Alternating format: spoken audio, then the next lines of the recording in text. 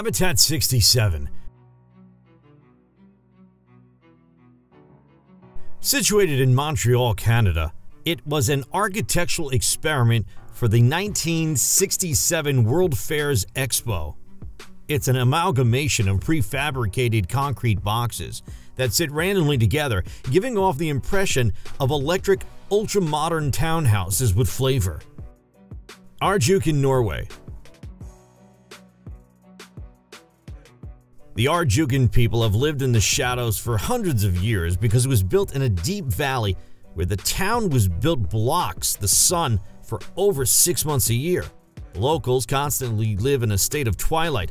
For the longest time, it was just the fall and winter months that residents could see the sun, and the only way for them to do this was to ride the cable car up the mountains.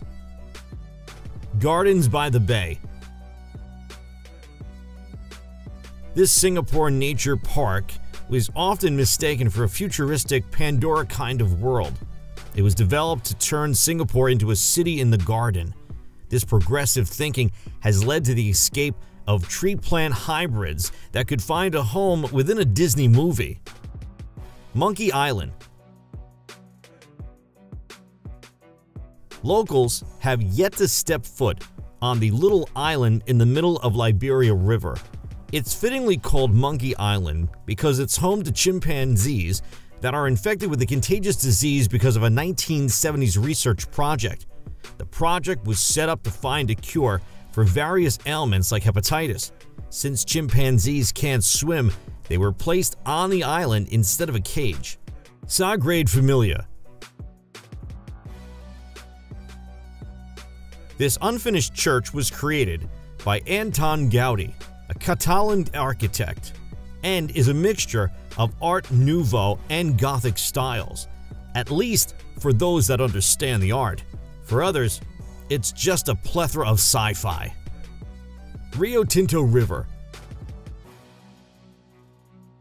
This river looks like something out of a government experiment gone wrong, but it's just pollution that has caused its appearance.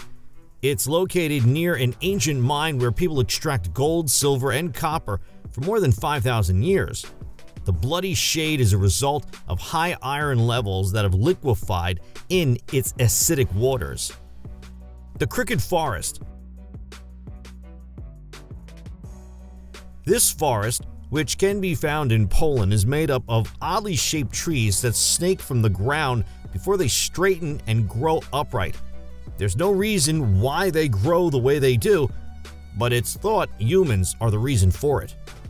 Six Flags in New Orleans.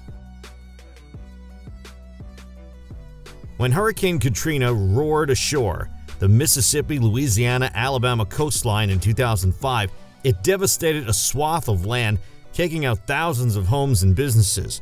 One such business that suffered the Katrina fate was the Six Flags in New Orleans. The owner of the company decided it was beyond repair and have left it untouched since the expensive damage took place.